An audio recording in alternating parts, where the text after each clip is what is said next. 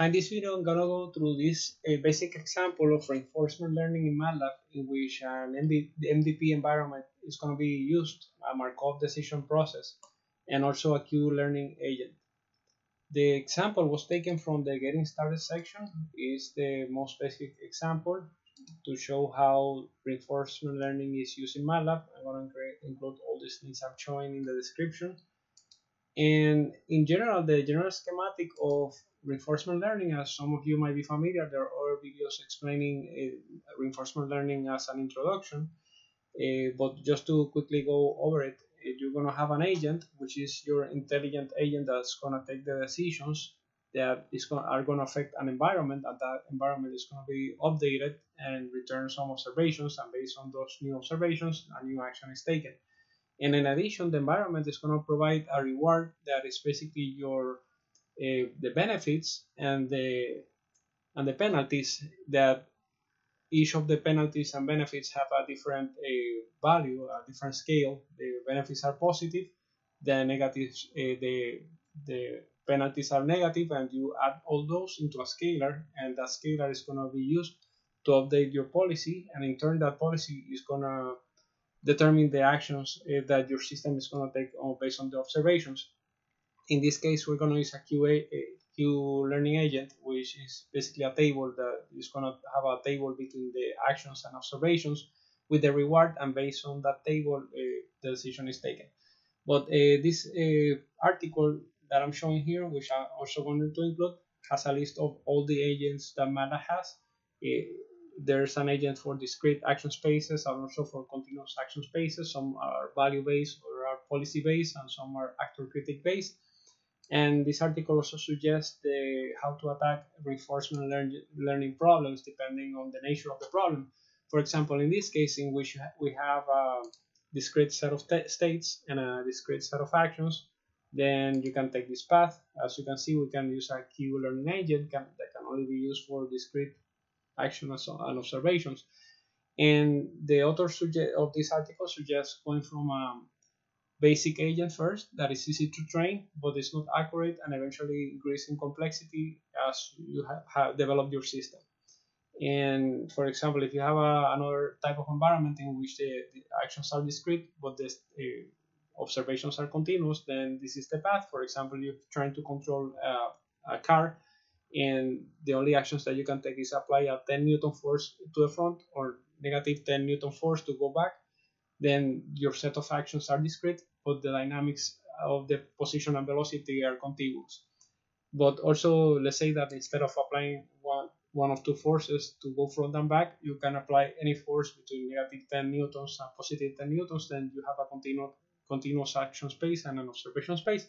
And then the set of agents for that are different. And notice that the TRPO is the agent common and most advanced, looks to be the most advanced, that covers all these cases. So now let's go back to the environment for this particular problem.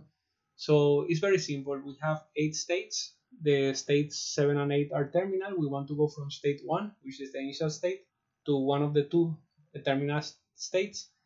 And the reward is determined by the edges in this graph. And we want to take the path with the maximum reward. In this case, it means going through this path, and notice that each state has 2 possible actions, going up and going down.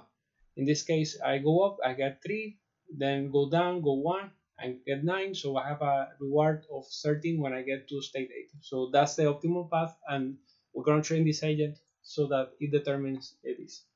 Okay, so let's do the example. First, we create the Markov decision process. In this case, we have 8 states and 2 possible actions, which are going up and going down.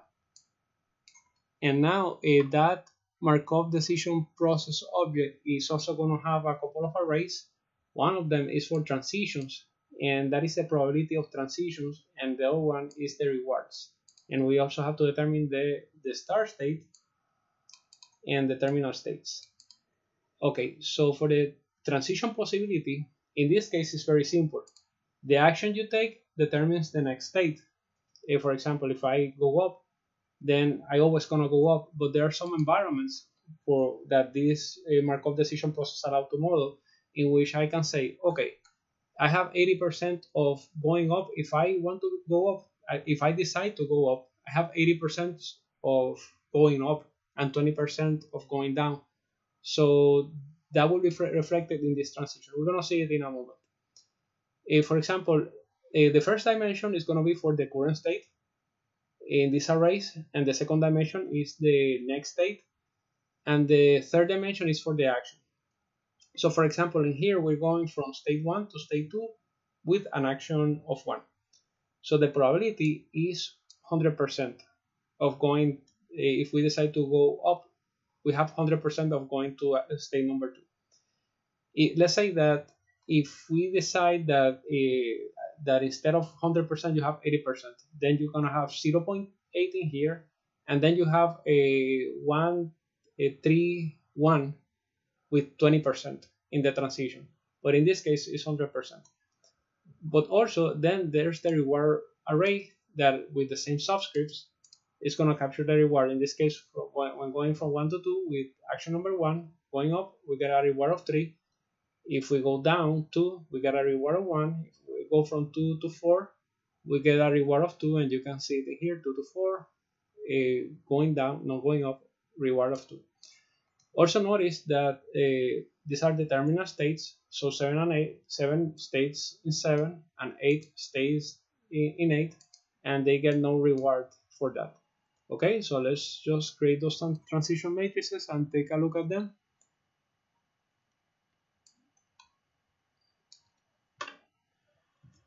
Okay, so let's go and take a peek at them. MDP.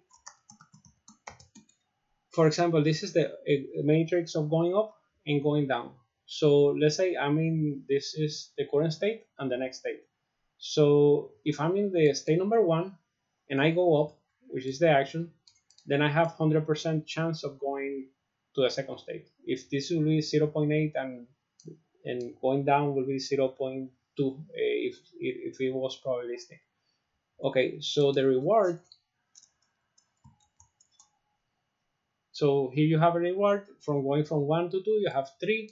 If I go down from 5 to 8, I get 9. So you should see it here. From 5 to 8, get 9. Exactly. So that's your matrices. Okay, now let's go to the next step. We have to determine the terminal states, which are here. And also we have to now we can create the environment. We have the Markov decision process ready. So we use the function reinforcement learning Markov decision process environment. We get the environment. And also in reinforcement learning, when you train an agent, for example, let's say that you're trying to train a robot to walk. There are two possible ending states. One of them is that the robot walks to the destination. And the other one is that the robot falls without being able to recover. So that would be an episode. So to train that robot, you have to go through a bunch of episodes. So whenever you start an episode, you have to have a reset function that takes you to initial state. In this case, the reset function is going to take us to the initial state, which is 1. So that reset function is going to be on the environment. So in here, we provide an anonymous function taking us to the first state for reset.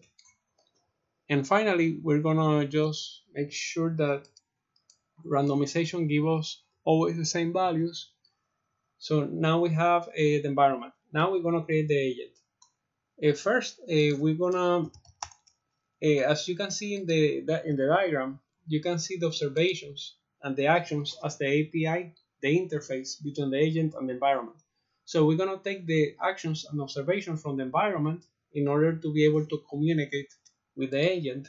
And for that reason, the agent has these functions to get the observation. You see, it's a method, not a function as is shown in here.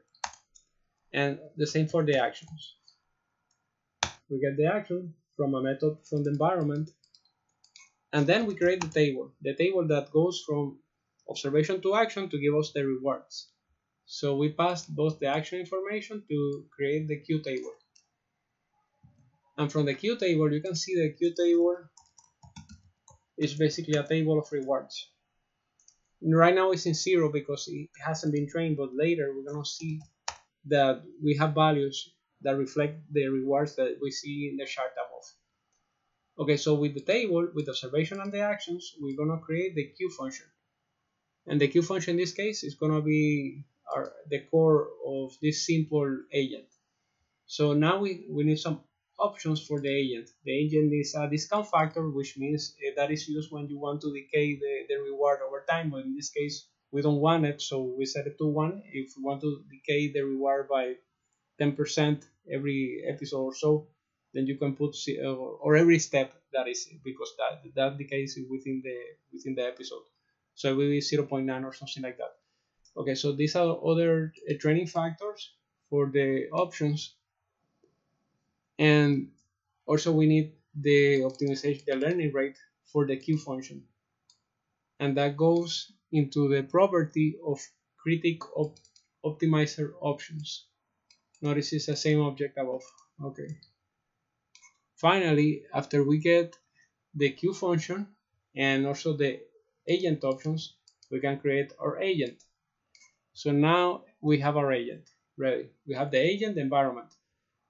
Like in deep learning, you needed the network, you needed the data stores, and also you needed training options, and then you use a train function that returns you a train network.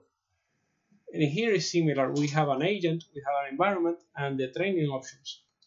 So the training options will be 500 maximum episodes, 50 steps max per maximum 50 steps per episode, and it's gonna stop when the average reward is close to 13, I think, for 30 episodes or something like that. So that's the way that it's gonna stop.